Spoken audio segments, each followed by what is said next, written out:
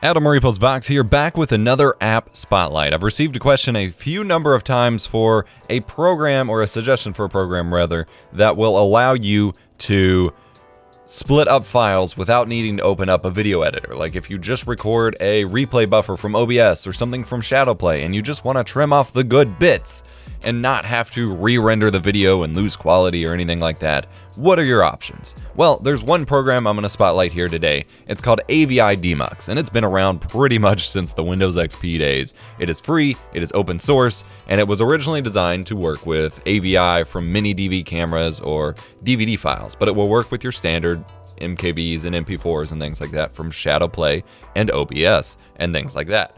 So go ahead, download the installer, run it, and then go ahead and launch the program. Now, I will have a full video coming soon involving archiving old mini DV tapes and things like that, and I walk through a lot more of the other functionality in the software, but I'm going to walk you through two features in this particular program. The first is trimming a file, and the second is actually combining files so that you don't have to, again, re-edit them just to upload a couple sample clips. So I'm going to go through here. I have some Battalion 1944 coverage, or footage rather, from my gaming PC, and I've got I'm going to try to find some short clips here. Here's a 25-second clip. I'm going to drag that into the software. Alternatively, you can go to File, Open, and open the file, and it will open up a preview here. Now, if you just want to trim the file, make sure you're on the MKV muxer unless you're using something like a WebM or an AVI. There's different options, but by default, it's the MKV muxer, and that will work with all files, but it's especially important for the MP4, but you can change it to an MP4 muxer and have it output an MP4 file directly, which is useful for Twitter. Of course, choose your appropriate aspect ratio if it's in this list. They do have 4:3, 16:9, 2:1, or whatever the hell that is. Once again, yard work starts up as soon as I start recording a tutorial, even though they had been stopped for at least an hour before I got started. Alright, so first here, we are just going to trim a clip. So it starts out here, we can kind of scrub through a preview. You're not going to get a full frame rate preview, but we can go frame by frame and see what happens. We kill someone there. And that ends the round. So that wasn't a very exciting clip, to be honest, but that's fine. If we wanted to trim it up, let's say we just want the bit of me killing someone and then like a little bit of headroom, then we go to right here.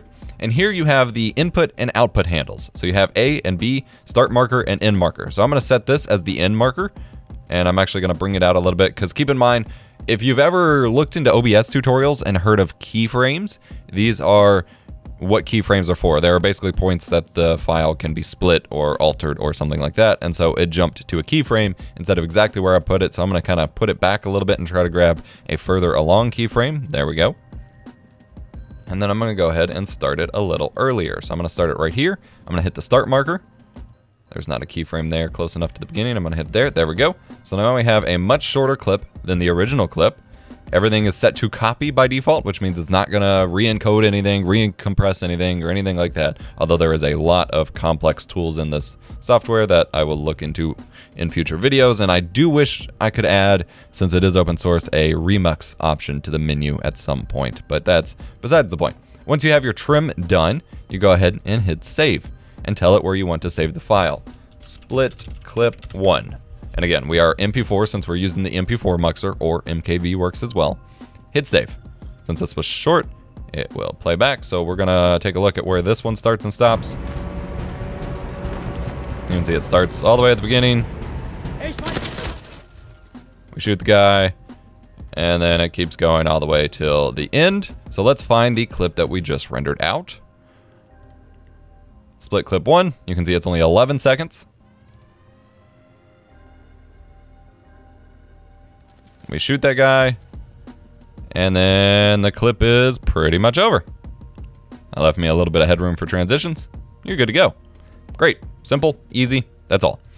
Now, if that's all you're here for, by all means, please use this program. It's very powerful, very useful, saves you a lot of time for uploading game clips to YouTube or Twitter or Instagram or Discord, what have you.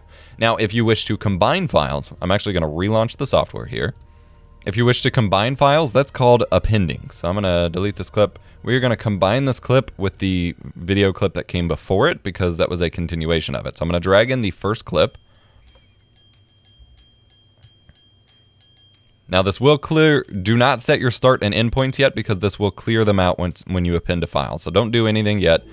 You can either go to File, Append, and find the file you wish to append, or just drag the second clip in there. It will append it to the end, and it added it to the end. You can see where it ends that. So now I can set my start and end points, and I'm gonna go through here and make sure see where I actually want this to start.